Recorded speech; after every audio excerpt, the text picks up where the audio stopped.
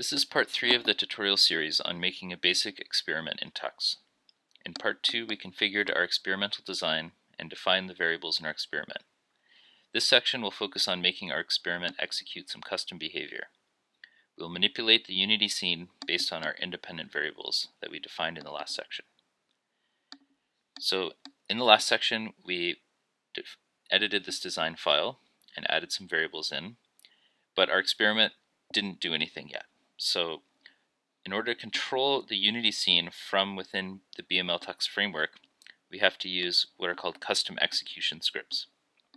And those are scripts that were created for you when we used the script helper tool in the first section. And so we can see that there's 3 main ones. There's the block script, the experiment script, and the trial script. Most experiments will probably not have to touch the block script or the experiment script. The trial script is the only one that really needs to be modified. So let's open that up and take a look at what's inside.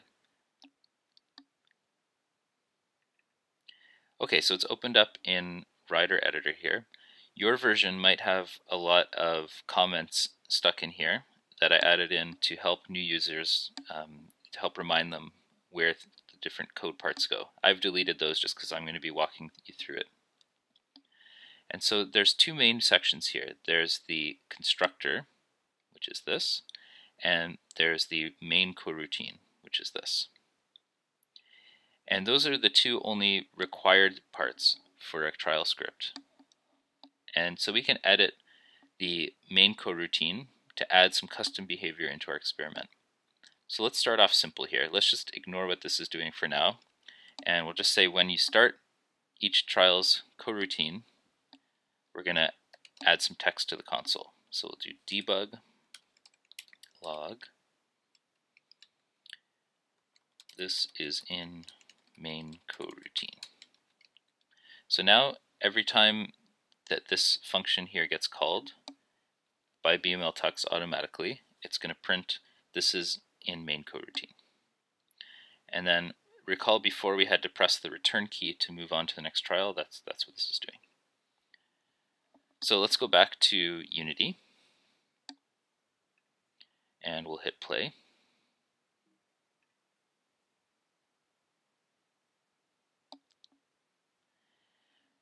And we'll hit debug. And we can see there's our 9 trials that we had defined before. And it started running the first trial, and you can see it's printed out this is in main coroutine.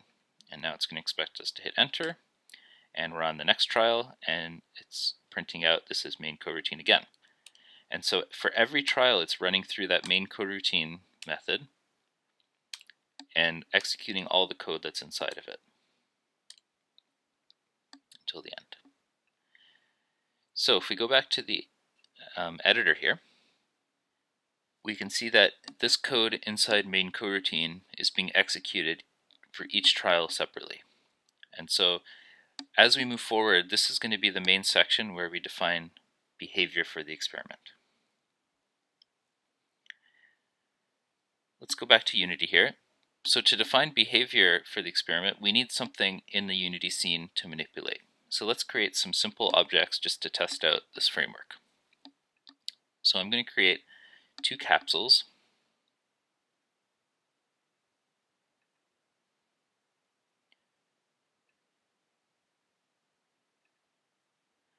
I'm going to call one of them the stimulus, and the other one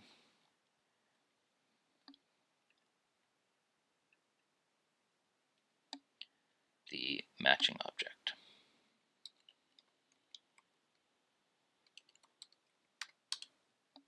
So the stimulus will be the one that we're manipulating, and the match object will be the one that the participant is adjusting. So let's go to our scene view now, and we'll move these around a little bit. So we'll put the stimulus on the right.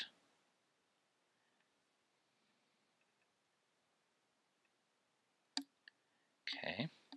And then now we want to make some materials to change the colors of these. So I'm going to go create a material, and we'll call this blue material. And then in the materials inspector here, I'm going to click on albedo and select a color for that and make it blue. And now I'm just going to duplicate that material twice and rename them for the different colors. Green material. Oops.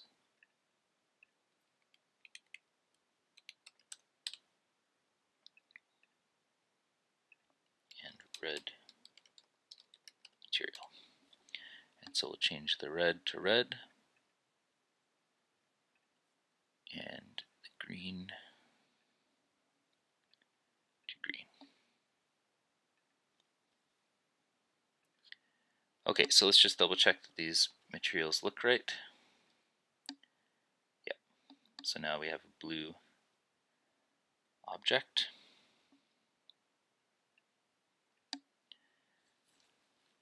And we have a green object and a red object. Perfect.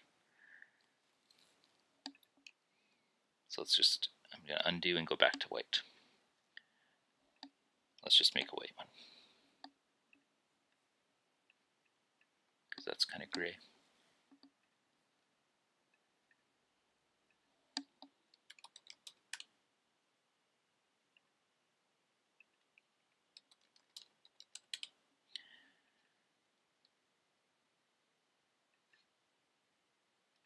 Okay, perfect. So we have our materials and we have our objects, but now we have to tell bmlTUX that these objects exist. So we have to create references to them. And for that, we're going to use this tutorial experiment runner game object that was created in the first section of this tutorial. So recall that this tutorial experiment runner has a script pre-attached to it that we looked at in the very first section. So let's double click to open up that script, and we're going to add references to those objects. So we're going to add a public field for a game object, which we'll call stimulus, and then we'll have a public game object match object, and then we need a reference to those three materials. So public material red, public material blue, public material green. Okay, we'll save that and we'll go back to Unity, and now it'll do a quick load of that new script. And now when we click here, you can see there's now some fields that will accept the references to those objects. So we just drag them in. So we have the match object in the match object, we have the stimulus in the stimulus, and then we have to drag these materials in. Blue, green,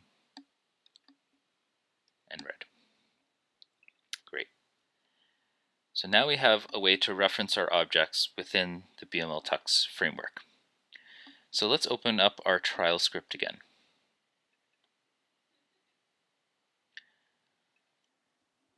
So to reference that experiment runner object in our trial script, we have to store it in a field. So it's a tutorial experiment runner object, which we'll call tutorial runner. And so this creates a field for it, but now we have to save it in that field. And so in the constructor here, you can see that it's being passed a generic experiment runner. But this is not the same as a tutorial experiment runner. So we have to let our trial script know that this runner is not actually generic. It's our customized experiment runner. So we'll say tutorial runner equals, and then we'll cast it into a tutorial experiment runner. And we'll cast this generic runner. If you don't understand this casting here, that's a C#, pretty basic C# method. So just look that up on Google. But basically it's just saying that this generic runner is actually our custom type. Okay, so now we have a reference to our experiment runner that's storing all of the important references in our Unity scene. So now we can adjust those references. And so now what we could do is set in our main coroutine, we could set the color of maybe the stimulus. So we could say tutorial runner dot stimulus.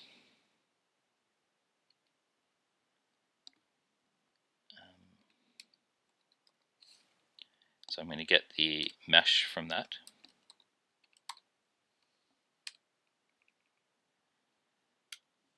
And I'm going to set the material to be equal to the blue material.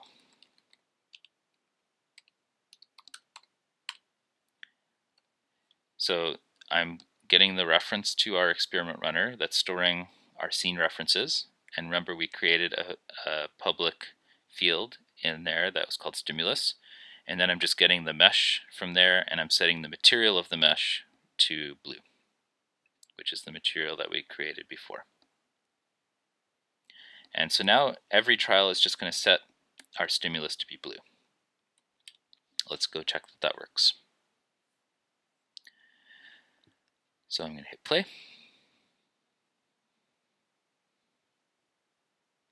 And hit debug.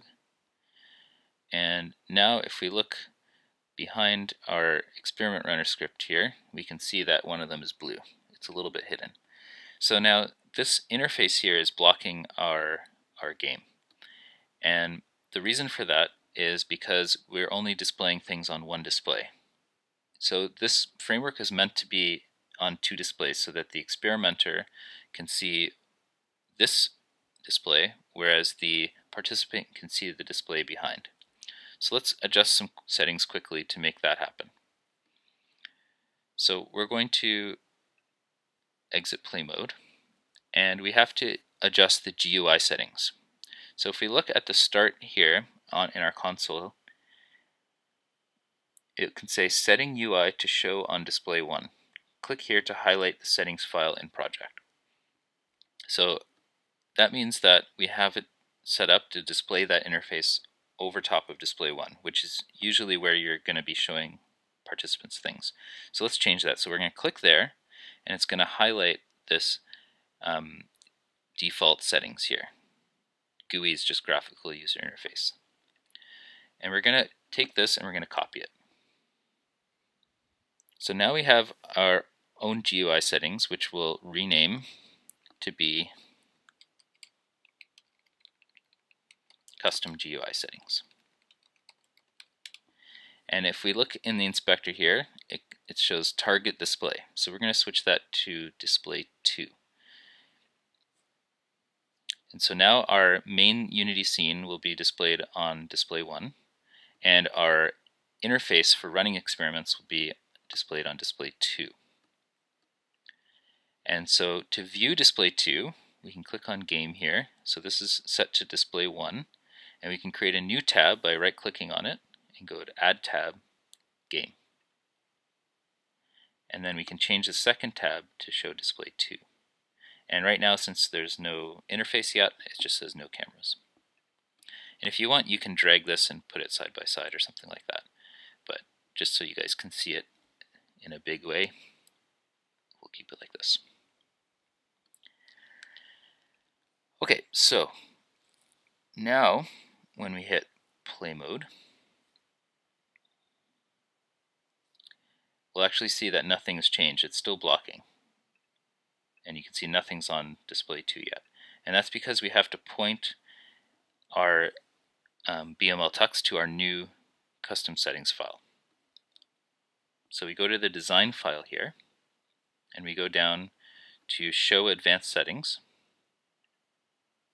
We scroll down and see there's a field here for GUI settings. And we can just drag our custom settings now into that field. So I'll just open that up again and take the custom GUI settings and drag them in here. And so now it's knowing that instead of using the default settings, it's going to use our custom settings. Great, so now when we load it up, we can see we're on display 2 and we're seeing our UI. And if we go back to display 1, we see what the participant would be seeing. And so this is a much better setup because we can monitor what the experiment's doing from one monitor that's hidden from the participant, and the participant can see what they need to see. Great. Okay, let's go back to our script. So right now every trial is just going to be blue, but we want to adjust the trials based on what's been automatically generated by our design file. And so what we want to do is read in some data from the trial, what this trial is supposed to be, and then manipulate the scene based on that data. And so usually when we set up our trial, we do that in something called a pre method. So I'm just going to type in the words override here, and the editor is smart enough to know which options there are. So you can see here there's a bunch of methods. There's pre-coroutine, pre-method, post-method. These are all things that I've defined in bmlTUX.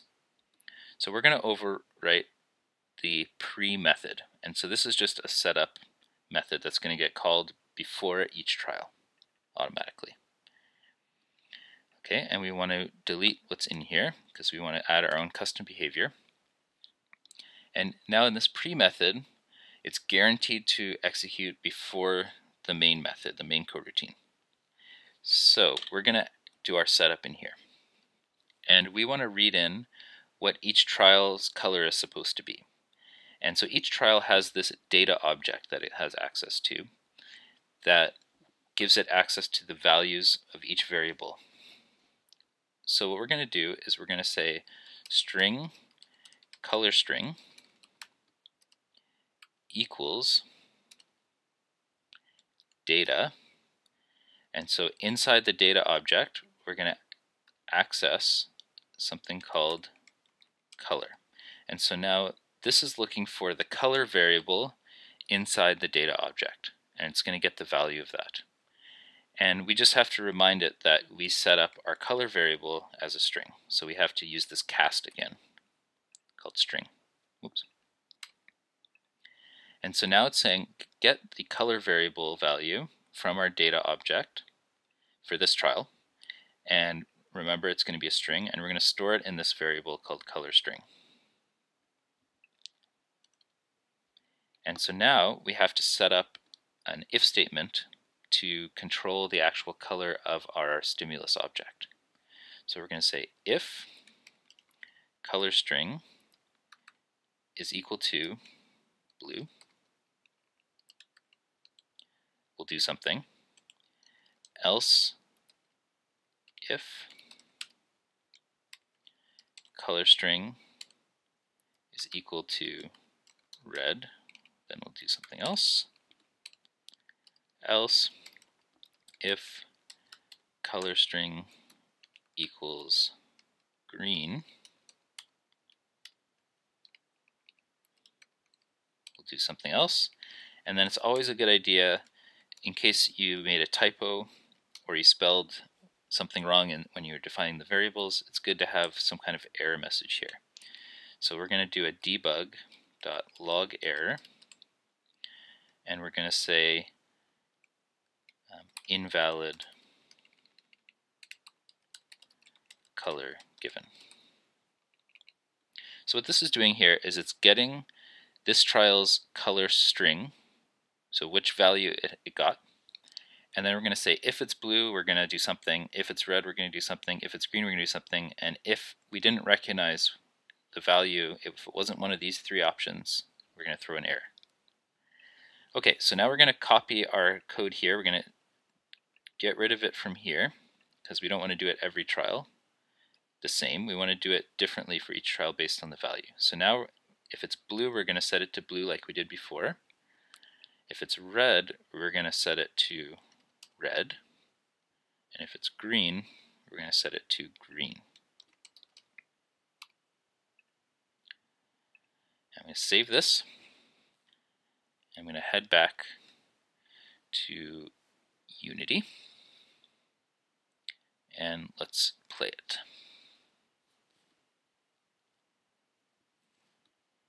debug mode. Okay, so if we look at what trial we're on, it should be a red trial. So if we go over to display 1, sure enough, it's red.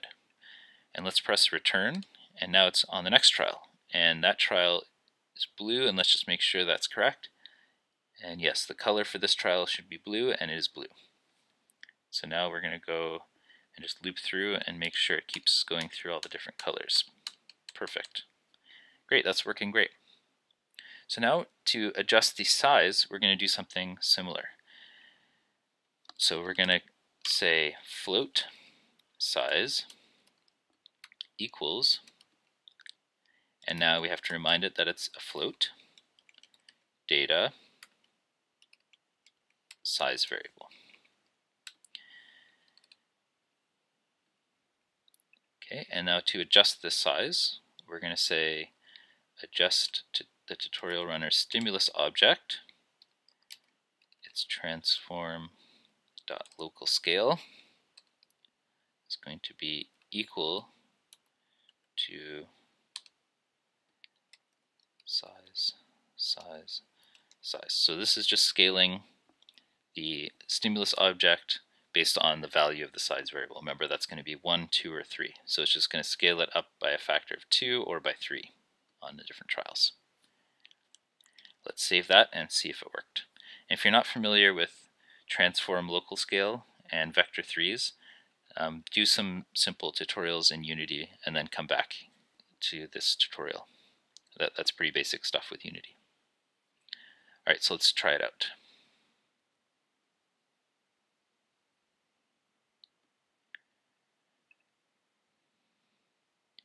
So I'll go over here and we'll check the game. So this one should be size 1, size 1, size 1, size 2, size 2, size 2, size 3, size 3, size 3. So they're stuck together a little bit, so I'm just going to spread them out a little more in our scene here. There we go.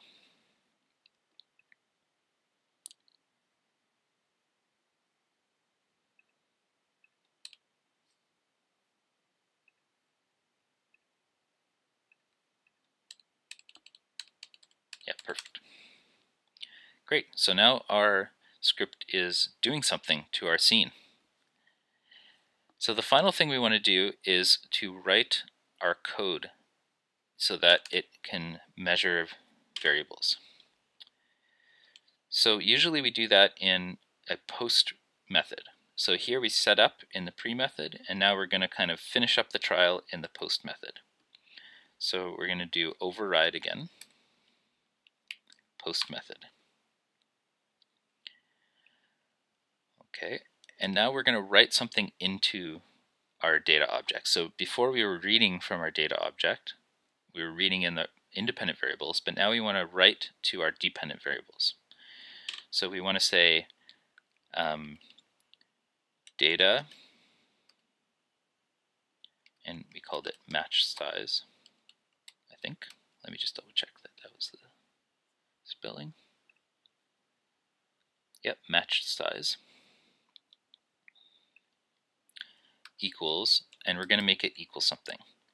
And so we set the size by using the local scale, and so we want to check that their object that they're controlling is going to be similar in size.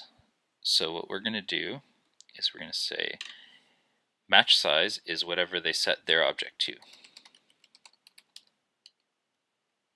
So the matched object size.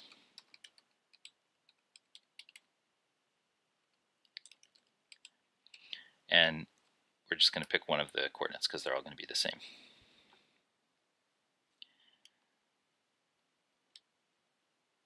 So this is just saying the object that they're trying to match, what's its size, we're going to store that in the match size variable. And so now we can run through the data.